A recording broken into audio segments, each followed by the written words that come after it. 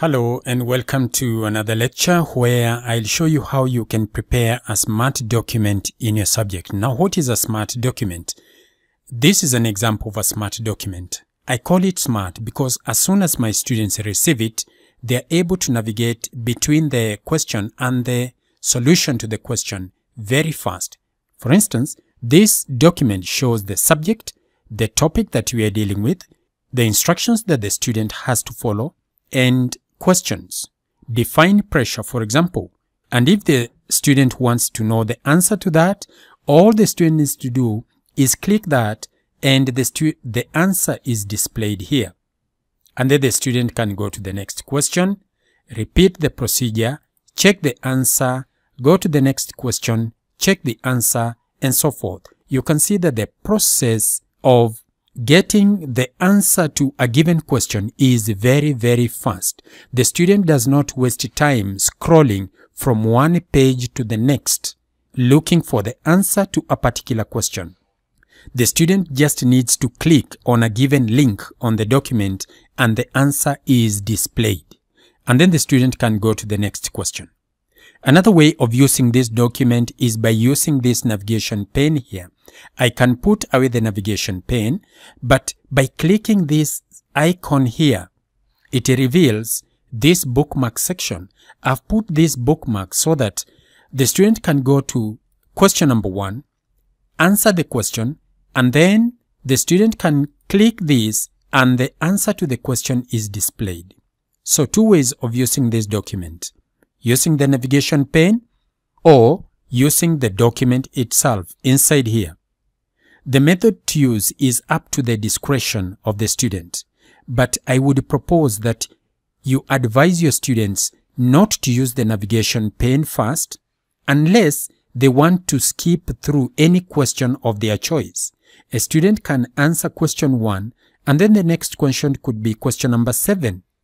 Don't advise them to use that method first because your intention is that they answer all the questions. You can see that when the bookmark section is not displayed, the student is prompted to go to the next question. Check the answer and then go to the next question. Check the answer, next question. This way, the student does not skip any of the question. The student can go all the way up to the end. Question number 10, where the student now is prompted to go back to the beginning. As soon as they have used that method, you can advise them now to use the bookmark section to identify the questions of their choice. You know, probably where they had most difficulties. You can advise them to use that first method, and then as soon as they are through with that, to use the second method. I'm going to show you how to prepare this document from a template. I've designed the template so that as soon as you download the template from the video description, by the way, I've provided this template for your download in the video description. So just go right there, download it, extract it, and then use Microsoft Word to open it. And here, I'm going to show you how you go about editing the various sections and then how you eventually get a PDF format of your document. So let's go to the template where I'll show you how to go about this process. So over here, you can see that I have already filled in the template, but the template that I will send you, it will not be showing physics. It will be showing something else. It will just display this. Click here to enter text, and as soon as you click that, you will enter your subject. And then click here to enter either a topic or a subtopic. And then when it comes to the question part, this part here will not be there. There will just be a space here where you can put your cursor and type your question. So remember, the template that you're going to receive does not have the subject, the topic. Probably it has the instructions, which you can also change depending on what you want. And when it comes to the questions, they're just blank spaces for you to enter the question. I would propose that you don't do anything to these parts here where I've put the links. Don't touch those. Just leave them as they are. Now, when you open the document, you'll go to this tab here, View, and then you go to this checkbox here, Navigation pane. Ensure that it is checked, because if it is not checked, it does not reveal this navigation. This navigation is very, very important because it allows you to work on the question and its answer simultaneously. Let's say, for example, you are editing question number 1. You will click it on the navigation pane. Question number 1 will be here.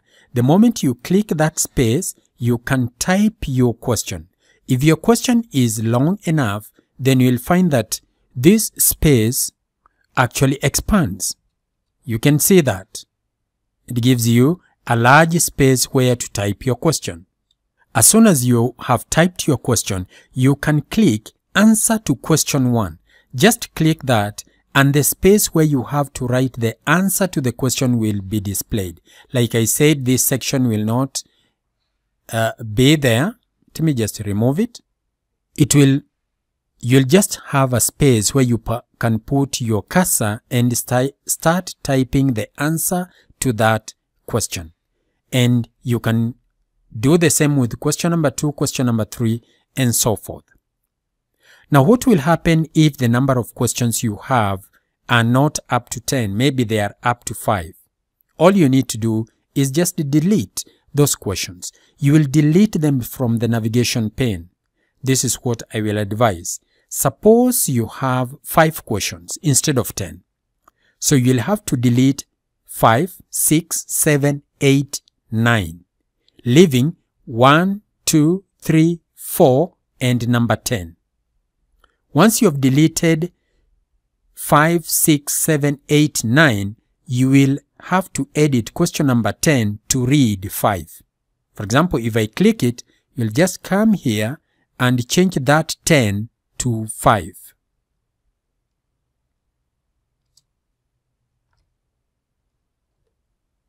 There, you can see I've changed it to 5, and the moment I change it here, it also changes on the navigation pane. Very, very easy. Then when it comes to answer to question 10, it will of course be answer to question 5. So I have 5, then I delete those 2. Remember, by that we mean that you have deleted 5, 6, 7, 8, 9. As soon as you delete them, they just disappear from here. For instance, left click, right click, select heading and content, and then press delete. You can see it disappears from here and it also disappears from here. It's very easy. So if you want to delete any of the questions from this template, use the navigation pane. It gives you a very neat way of deleting. Left click, right click, select heading and content, press delete, and so forth. Now let's go to saving your document. Now this template is meant to be used over and over again. So I would propose that you retain the original document in its original form. That means that as soon as you have edited that document, you're going to save it under a different name. So you'll go to File, Save As, and then over here, change the name of that document. The moment you change the name of the document and you click Save, you're going to have 2 files. The new file that you have edited and the original document remains as it was, so that you can use it over and over again. Point number 2 when you are saving is this. The document that you're going to send to the student is not a Word document because you do not want them to change anything in that document. So you want to send them a PDF format of your document. How do you do that? While you're still on Save, let me say this document, I want to call it, let me just change it to Physics, something like that. So you'll go to the file type, click on that arrow, then go to PDF, click on it, and then go to the options. You'll want to make sure that this section here is checked. The headings is checked. Otherwise, if you don't do that, it will not have the bookmarks. Then you will say OK, and then save. And immediately you have a neat PDF of your file. Let's go to the bookmarks. Over there, let's see whether we have the changes that you had made. 1, 2, 3, 4, 5, 6, 7, 8. You can see we deleted 8 and we deleted, I think, we changed question number 10 to read as 5. You remember that? So the bookmarks will appear exactly as they were in the Word document. When it comes to the answers again, there are a few things that we did over there. So there will be this navigation here, as well as this other one here. So this time, remember, we never did anything to this section here. When you're working on your document, you'll have to enter your own subject there and so forth. And you can see the links work very, very well. Check the answer, next question, check the answer, next question, all the way up to the last question, whereby now, as soon as the student answers the last question, he or she is prompted to go back to the beginning. You can see that this document can be very helpful to your students, especially this time that there is no contact between the teachers and the students, and you want the student to attempt questions and check the answers all by themselves. You want to make it very easy for them.